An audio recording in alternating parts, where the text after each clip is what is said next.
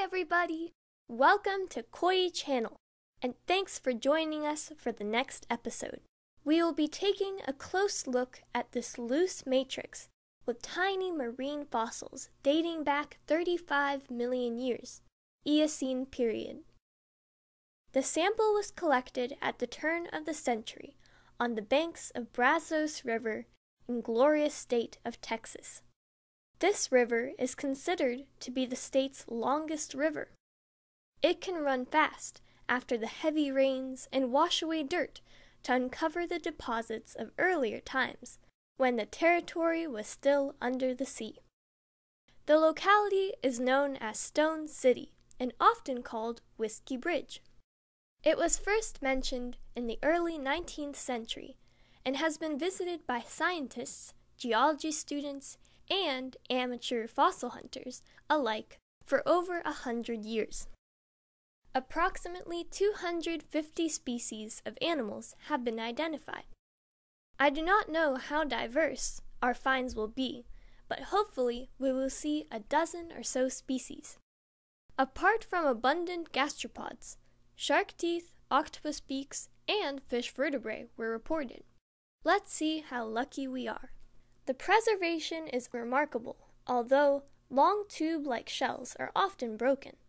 Shells like this one are called dentalium.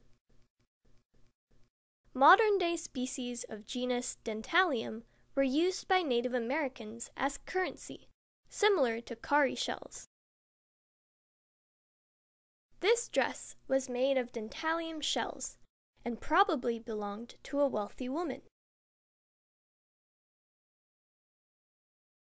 Plenty of shells have signs of predation.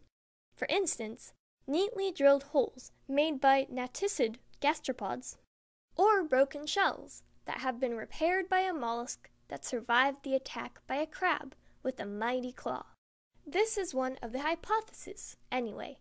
It could be a fish, like a bat ray, or any other animal capable of crushing the shells. Dentaliums are often called tusk shells. They live submerged into the mud with only a tip sticking out. This so-called posterior end is being used both for breathing and for getting rid of waste.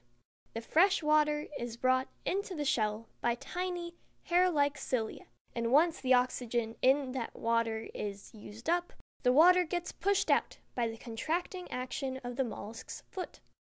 The presence of the species from marine environment on the land is a classic example of how fossils help scientists to figure out what was happening long before written history, or even before the appearance of humans.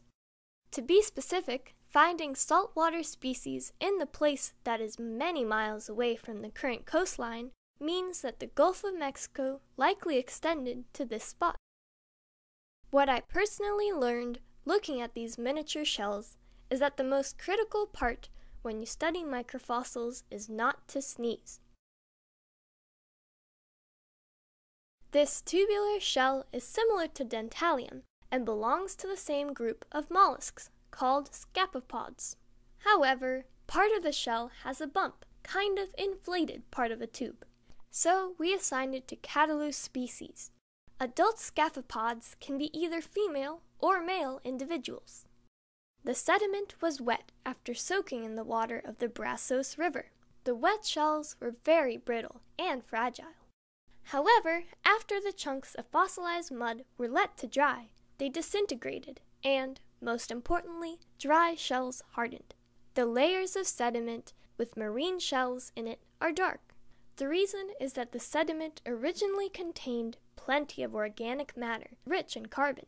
It resembles the coal, which is almost pure carbon. In our case, the carbon was much less concentrated, and it was mixed with sand and other particles. It is thought that the fine sand present in the samples comes from a nearby river delta. The fossils were deposited at the bottom of a shallow sea, which was deep enough to minimize the effect of storms and currents, but not too deep, because horned corals were symbiotic and needed light for photosynthesis, which was performed by single-celled algae that lived in these solitary corals. According to internet sources, the depth was 30 to 50 feet below the sea's surface. Also, the shells were deposited in fine, grained material, which, in addition to the absence of turbulence in the water, was the main reason why the fossils are often in pristine condition. For these fossils, being buried in soft mudstone made a huge difference in the preservation when compared to being laid to rest in the sandstone with larger particles and more chances to be grinded. Sorry that the video is a bit long, but I did not want to cut much to give you a feeling of doing it for real. Plus, there is a lot of material to search through, and interesting stuff is not always concentrated, of course. Here's another shell with a hole made by a predatory gastropod. This looks like a Retusa species, with minute, elongated shells. These mollusks are known as mud dwellers and feed on foraminifera. Statistical analysis done by scientists has shown that around 10 to 15% of shells from this locality have signs of predation. Thanks a bunch for watching, and if you like this video, then thanks for your support. This is what keeps us running and inspires us for new uploads. Every one of your likes matters and gives us confidence to continue. At higher magnification, you can also notice tiny elongated pellets, which are probably produced by marine annelid worms, also known as bristleworms or polychaetes. The greenish sediment the pellets are usually found in is called glauconite. Glauconite can be used as a slow-release fertilizer by farmers due to its composition that includes potassium, iron, and magnesium. It was also grinded into a powder by a European artist to make the oil paint.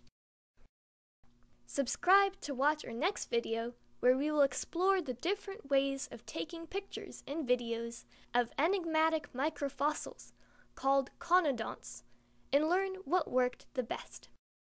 Also, feel free to ask questions or leave a comment, especially if you have interesting information about Whiskey Bridge locality. Perhaps you visited it in the past or may be planning to go there. Good luck on your trips and stay safe. See ya!